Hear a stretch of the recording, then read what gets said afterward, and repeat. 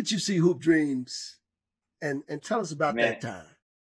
that time was, you guys were in the mecca of hoop in Chicago. I was in the armpit of hoop in Reno, Nevada.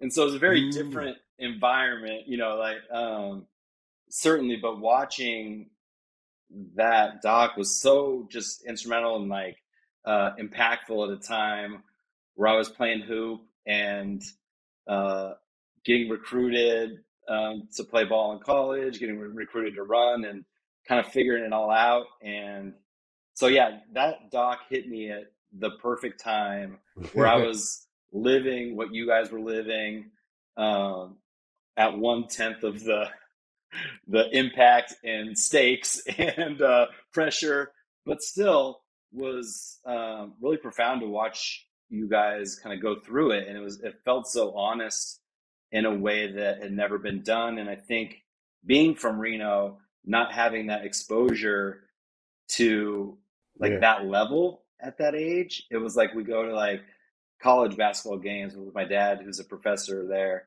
Uh, and that was kind of the level because we didn't have a pro team. And so to see these kids that looked like me at my age that were treated like Mm-hmm. these pro athletes or just that had all this shine on them, it was just it was wild for me to watch. It just kind of opened up that world in a big way.